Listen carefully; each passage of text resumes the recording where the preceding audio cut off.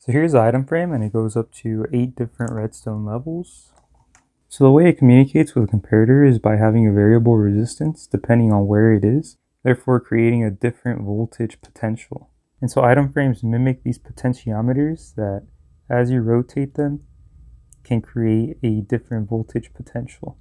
The way these potentiometers work is that there's a carbon or graphite base and this wiper blade. And so wherever the center of this wiper touches will increase or decrease the resistance. To demonstrate this principle, I have a lightly coated, a more coated, and a heavily coated carbon base. On the left, the graphite was just drawn on, but these two were actually smeared on. And so that was done just by collecting graphite shavings and smearing them on the paper. This allowed more graphite to be accumulated on the paper than just simply drawing it on. Starting with the lightly coated, you can see it's around 7.5 mega ohms of resistance. But as I move these leads closer to each other, you can see the resistance begin to drop. Now for the center coated, you can see it's a lot less. And now for the heavily coated, it dropped down to around 200,000 ohms. And again, moving closer, the resistance drops again. The resistance depends on the thickness of the carbon base. So all these potentiometers may be the same size, but the carbon base may be thicker or thinner depending on what resistance value is needed. Whenever you use the middle and one of the other two pins, you create a variable resistor called a rheostat, and this allows you to change the current continuously. The item frame I created acts like a rheostat, except it's not continuous since there's a couple of gaps. In order to fix the problem, you need to minimize the gaps between these pads, allowing the center pad to be connected to one as it's switching over to the next.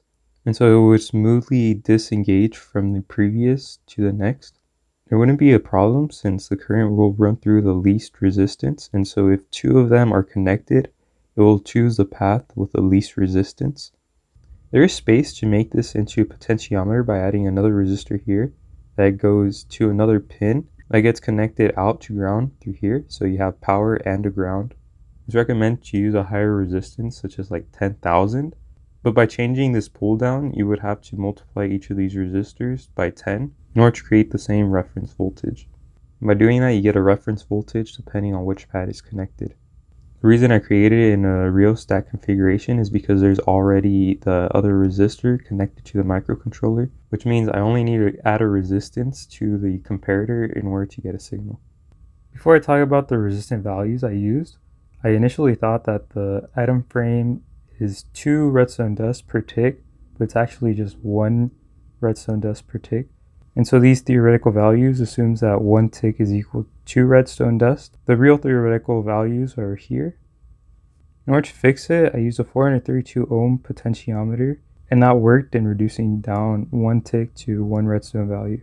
So initially the voltage goes through a 432 ohm potentiometer, then 84 ohms is added, 110, 133 after that, 161 ohms is added, then 210, then 255, and finally 165 ohms. And so the total resistance would be 1119 plus the initial 432, leaving the total to 1551 ohms. So on the back side of the selector, there's a little pad.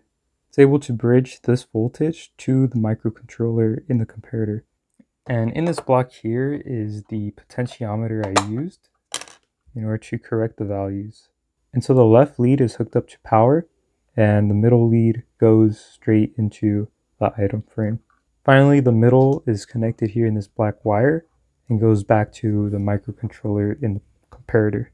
So that's pretty much it. If you have any questions, as always, please let me know. Thank you for watching.